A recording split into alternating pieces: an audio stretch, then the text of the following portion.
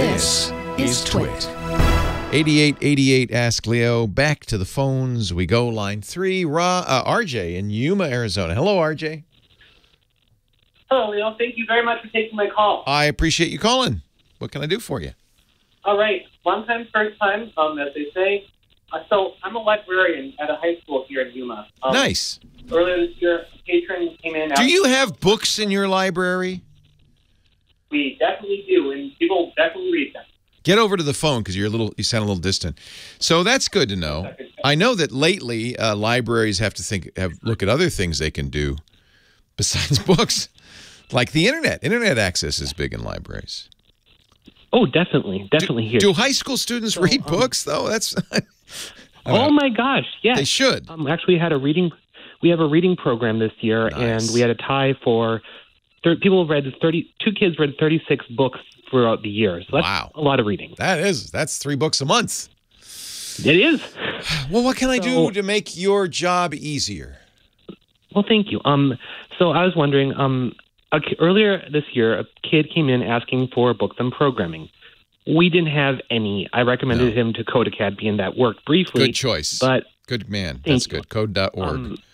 Yeah. Yep. And I was wondering if you could recommend something so that we have some books on programming or coding. I know you recommended Think Python earlier. Is that something you'd recommend for high school students? So the issue, of course, with that kind of thing is that they date themselves very quickly, right? They're there's nothing older than an old book on programming. It's but there are certain classics that I would absolutely have. Kids are going to be interested in the popular languages of the day, and that changes all the time. And this programming languages it's a faddish thing, but your Python's safe, and that's a good choice.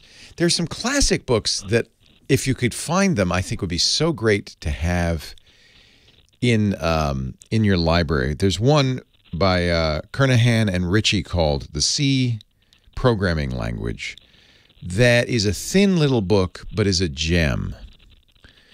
Kernhigan,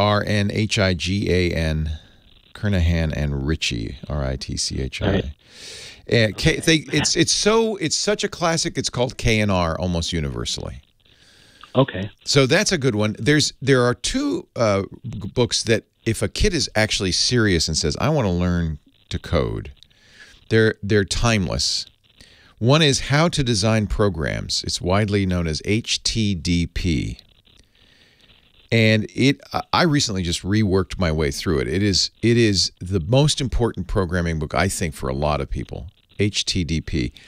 And the nice thing about it, first of all, it's free online, so you could point people to the online page. But you could also get a copy because a kid might be, I'm thinking you got a kid really wants to learn, browse in the stacks, is going to run across this.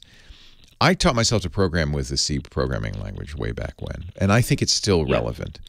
So it's when I have obviously want to have the digital, everyone has the digital access, but also just have it in the stacks to be like, oh yeah, we can point you to that. Exactly. And so they can get HTTP online. It uses a programming language that's free to download called Racket, which is not a popular language, but is a really good teaching language. And it's actually based on Lisp or Scheme. It's a scheme. And so that's a good one. There's another one that's a little harder for a more advanced kid. Maybe you don't need to carry this. It's called Sicp, the Structure and Interpretation of Computer Programs. That used to be the first book in college for teaching programming in many, many schools, including MIT. Huh. Well, this is obviously this is very fascinating. It is. It's an interesting.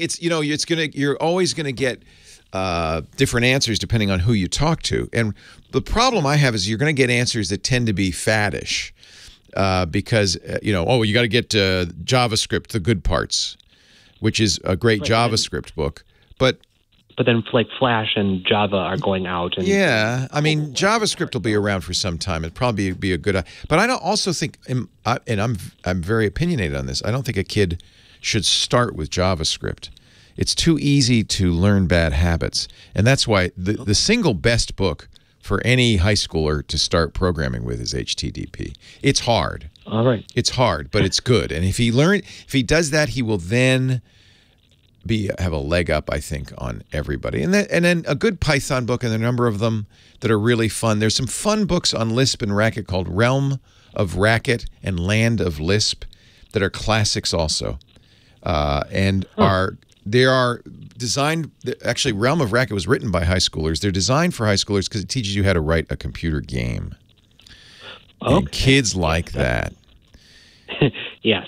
And so both of those are a little more accessible. They have actually cartoon illustrations, but also I think they're aimed at a particular age group. So I think they're Realm of Racket, which is really a takeoff on the older Land of Lisp. Those are very good too. And then if you have a smart kid who wants something different, The Little Schemer or The Little Lisper. I think The Little Lisper is out of print, but The Little Schemer is still around. And it's a really odd book because it's just a Q&A all the way through. It's the Socratic method, but it is an amazing book. And I'm just thinking, you're going to grab one kid out of 100, but that kid could end up being the next Bill Gates because that's how it works. Hey, great call, RL. Thanks for calling. RJ, I should say. Thanks for the job you do, too.